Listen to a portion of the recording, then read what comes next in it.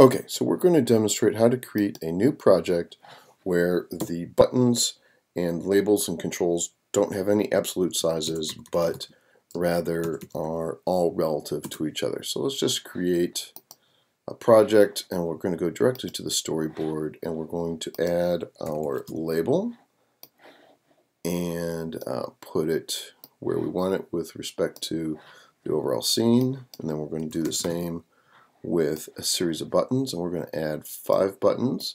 So we drag the first one on, and probably easier than anything else is just having created one, we'll copy and paste. So we've got we now have 4 buttons, and we're going to add a 5th button. So there are all of our buttons, and let's go ahead and give these the suggested constraints. And just so we can see where these buttons are all located, let's give them a background.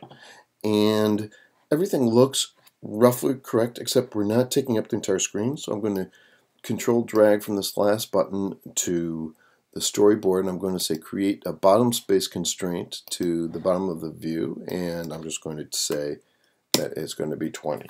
Now clearly our buttons and our labels are not the right size, so what we're now going to do is we're going to control drag from the buttons up to the label and tell them to all be the same height as the label. So we're going to just set all of these to be the same height as the label, equal heights, and we're finally going to ask it to update the frames.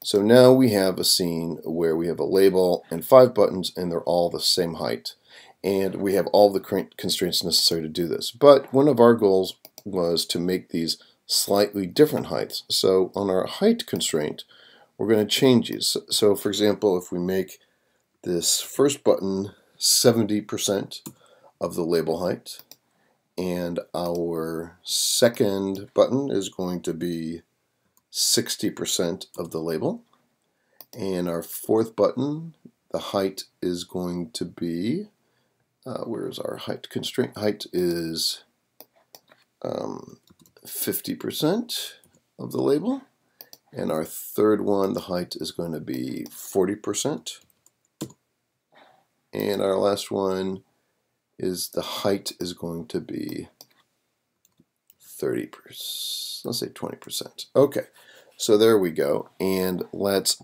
update all of our frames once more. So let's update our frames, and now we've got our labels and our buttons so that they are in decreasing size. And if we take a look at the size of the storyboard scene, right now it's just using an inferred size, but let's go ahead and set it up for the 5.5 screen, and you can see that the buttons are the right height. And if we preview this for the 4.7, again the buttons are resizing all properly regardless of the size of the device. And we did that through the use of a height constraint where the height is using a multiplier of the label in order to make sure that it resizes for the whatever device we happen to be showing it on. In terms of what the correct multiples are, I just did 70, 60, 50, 40, 30% here, but you can use whatever sizes you want, and it might take a little experimentation, but hopefully that illustrates the basic idea.